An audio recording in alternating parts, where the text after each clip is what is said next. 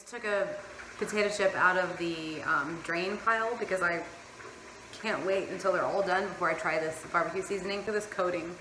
Can you see that?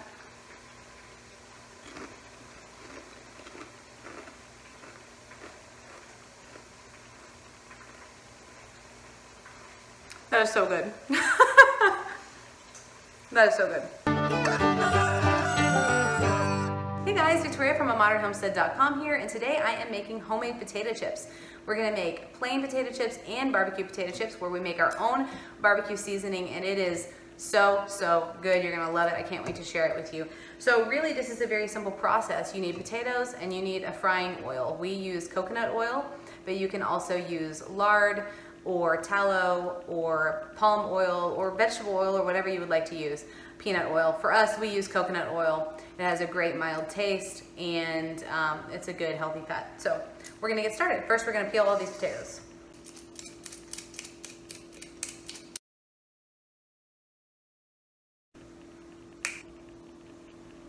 So this is 5 pounds of potatoes peeled and rinsed, so they are ready to slice in our mandolin. While that's going on, I'm gonna go ahead and take my heavy bottom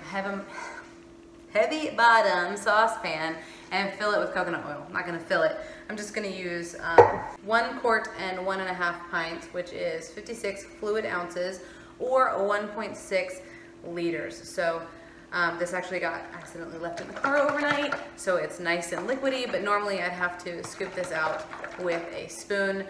So we're just gonna pour it in here and let it heat on medium while we slice our potatoes.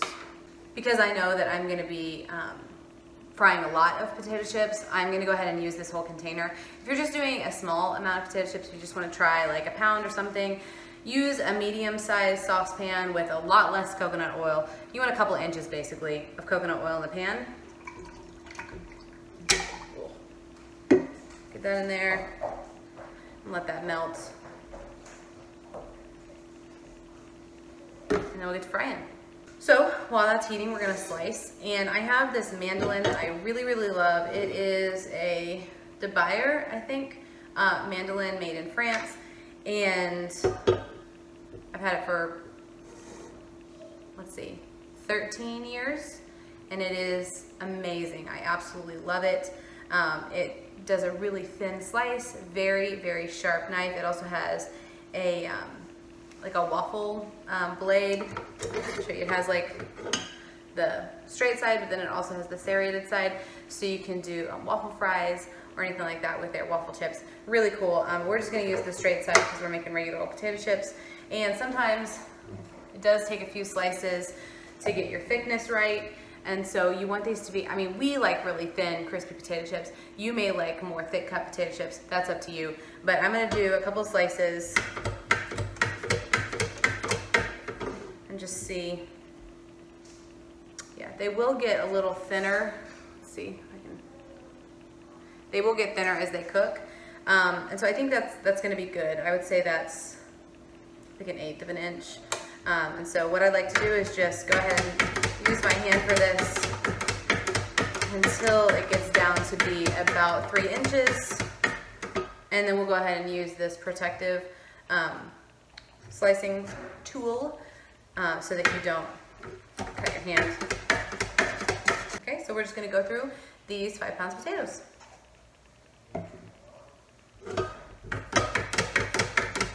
All right, now let's go fry some. All right, so we're gonna put these in and we're gonna drop them in one at a time, and that may seem tedious, but doing so keeps them from sticking together. I forgot to do that on the first batch and they stuck together like crazy.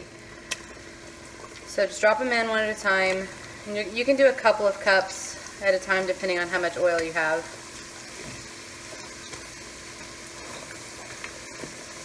And then you'll leave them like that for a couple of minutes and stir them in about 2 or 3 minutes. I'm gonna flip them around so that the tops also fry. And then you'll start watching the color. You don't want them to be super dark. This batch got a little dark because even if they're not finished all the way through, we can pop them in the oven for a little bit on like 200 and finish them. So it depends on whether you know, if you mind the dark color like that, you can do them a little bit lighter golden and then we'll put them in the oven to finish off.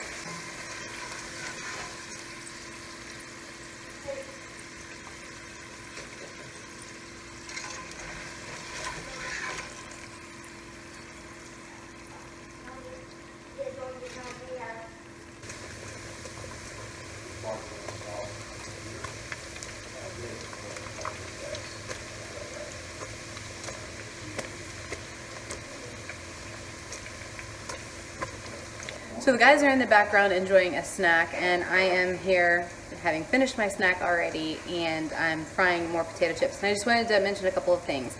I don't rinse the sliced potatoes or soak them in cold water or put lemon juice on them or salt or anything like that. I just slice them and fry them in the way that they are. I haven't noticed any difference when I have done that in the past, soaking or, you know, anything like that. So just slice them, throw them in the oil, and they're good to go.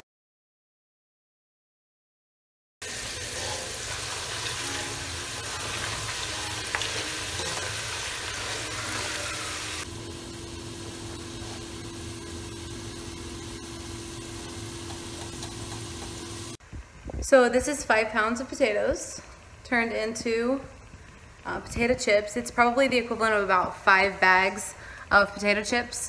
And I am frying the next batch behind me, the next 5 pounds. But what I'm going to do is I'm going to take the paper towels off of the tray and go ahead and put these in the oven at 200 degrees for about 20 to 30 minutes. I'm going to show you why. So you can see these potato chips, they all look really nice in color, but some of them are just not done all the way. And so like this one right here, this one's real soft in the middle, and it's because I didn't fry them until they were really, really dark. Some of them got really, really dark and they're super crispy, and that's fine. But I didn't want them all that dark. I didn't want any of them that dark, but some of them just did get that dark. So I'm gonna go ahead and pop these in the oven, let them crisp up the rest of the way, and then we can cool them down and season them and put them into bags. So what I always recommend is fry them to the color that you like and then finish them off in the oven. So these potato chips just came out of the oven at 200 for 20 minutes, and I had a couple of the ones that were not very crisp on the top so that I could check them, and they're closer but they're not all the way done. So I'm gonna go ahead and put them back in for like another 15 minutes, I think, and check them again. Okay, hopefully you can hear me. My son is playing Mario Kart in the background, so hopefully you can hear me. It is 7 o'clock. I've been frying potato chips for about 6 hours, and I'm gonna go ahead and stop for the night, but I didn't get through everything. So what I'm gonna do is I'm gonna put a lid on the coconut oil, just let it solidify overnight, and then I'll rewarm it in the morning, so it's just gonna stay out at room temperature, not a big deal. Then I have these extra potatoes here, and I talked about not soaking them in water or lemon juice or anything like that, and that's just for like normal frying. So what I'm going to do though overnight is I am going to put them in filtered water. I'm just going to fill this pan with filtered water until all the potatoes are covered. Pop it in the fridge, and then tomorrow I'll drain them for a couple of hours, pat them dry, and then just keep on going.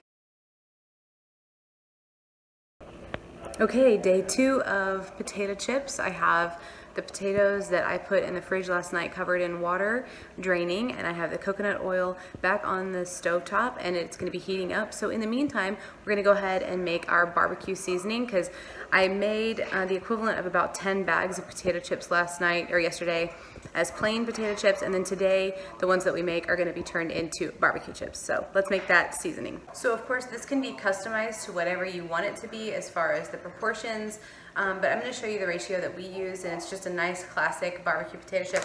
If you got a late July bag of barbecue chips, it's going to be a similar taste. So what we're going to use is organic brown sugar.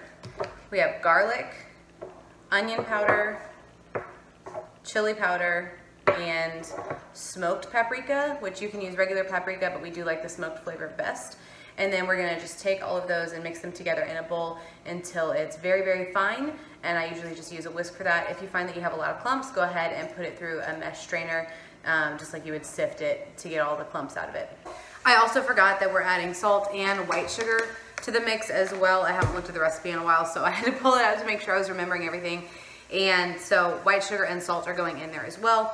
I love the molasses flavor of the brown sugar, but it doesn't stick as well to the potato chips as the white sugar does.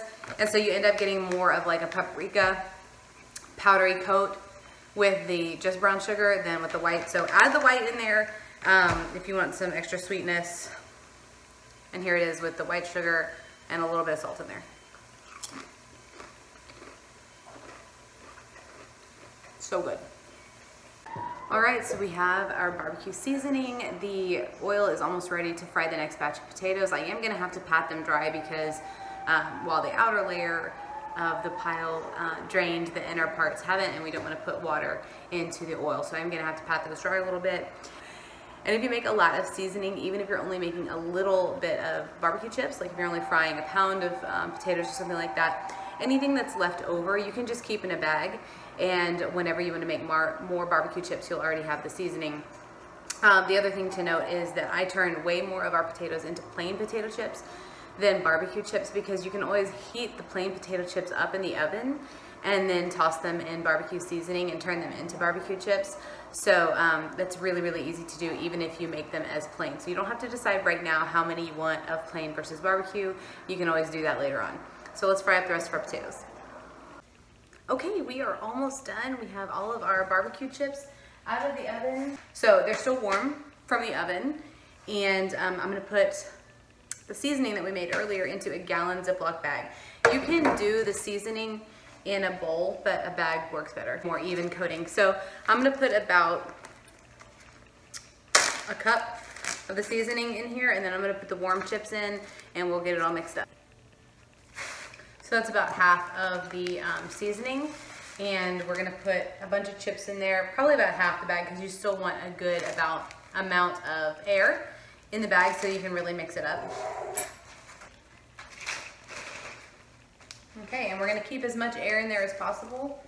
Seal this up, and then we're just gonna gently turn it. It doesn't take much. And these are completely coated. So here's the plain chip, and here's the barbecue chip. So once you get these all coated, you just take them out, kind of shake the extra dust to the bottom, and kind of take them out from the top, shaking the extra powder loose. And then you'll just keep doing that until all of your chips are gone that you're gonna turn into barbecue chips.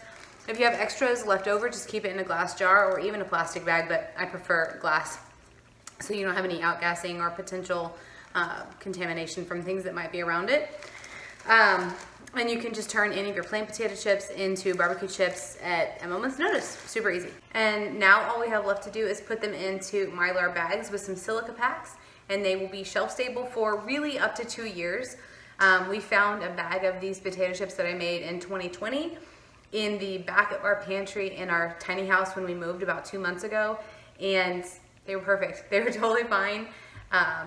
Not a problem at all. So these will last at least up to 2 years. That's how long we've been able to keep them without eating them. So I would say 2 years is fine. If you wanted to say a year, that would be fine too. So let's get them stored. All right, so time to bag them. I have these gallon Mylar bags, and we're gonna use them along with some silica packs that I got on Amazon. I'll put the link below, so be sure to grab some of those. These are food safe and really cheap, so definitely worth buying. One little note about the silica packs: after you use them for potato chips, they will be pretty greasy, and so I tend to just throw them out because they are relatively cheap, and I would rather just have new ones. But if you're just gonna use them again for more potato chips, you can put them in the oven, dry them out according to the directions on the packaging, and then use them again. That's up to you, but they will get greasy, so just be aware of that when they come out. So all we're gonna do is open this bag,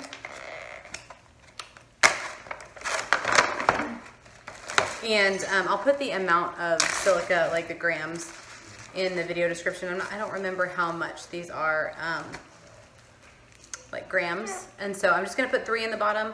I usually have a bigger pack that's all in one, but I got these smaller ones, and so it needs 3. And then just fill them up with chips to the point where you can close it without crushing the bag. And that's it. So that's all you're gonna do. We ended up getting, so you can see how full these are. We ended up getting 7 of these of regular potato chips, and then we'll have another 3 of barbecue chips. And each one of these is equivalent to 2 of these late July bags This isn't very full, and this one is very full. And so we ended up with the equivalent of 20 bags worth of potato chips, and that ended up being 20 pounds, maybe 25, we lost count there, of potatoes. And then I was like, that's enough potato chips. That's gonna be more than enough for a year. So I decided to turn the rest of those 50 pounds of potatoes into mashed potatoes, because we do consume those a lot more frequently than we do chips.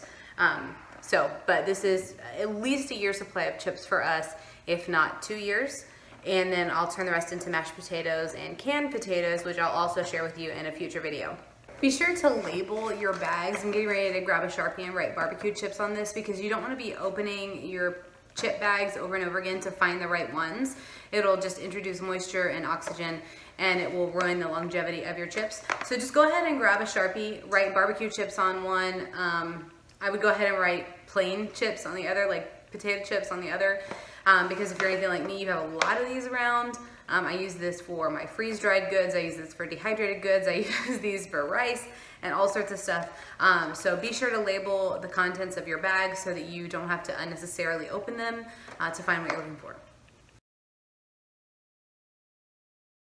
Barbecue seasoning, labeled and ready to go in the spice drawer. And then the last thing that we're gonna do is save the oil. If you used coconut oil, really any oil, but especially coconut oil or palm oil, because it's expensive, you can actually reuse it. So what I'm gonna do is pour it back into the container that I got it out of through a strainer. So I've let it cool a little bit. It's, it's still liquid, but it's not boiling hot anymore. There's actually quite a lot of it left. I'm gonna pour it through this little tea strainer that I have.